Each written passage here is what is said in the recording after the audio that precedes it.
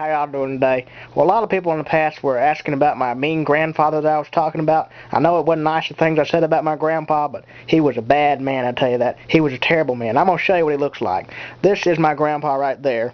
This was taken in, I believe it was early 90s. It's a picture of me right there. I was with my grandpa and my grandma.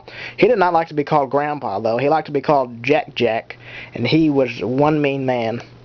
But he was horrible. He beat my grandmother. He did something terrible to a dog. He beat animals. He would steal nuts from squirrels. He'd gather up all the nuts and put them in boxes and put them in his house. He was sick in the head. He saved Coke cans like crazy and had them all over the house. He was nuts. He was crazy. But that's him right there. I'm sure he was mentally ill. He was just mean son of a gun.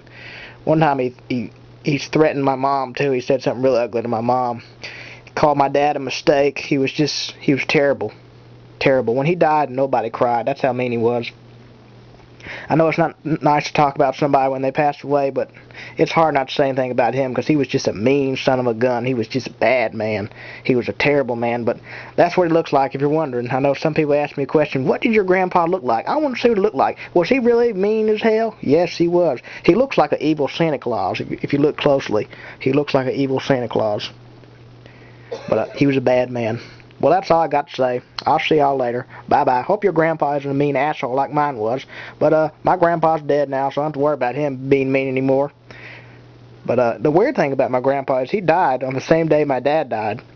My grandpa died on 4th of July, 2002.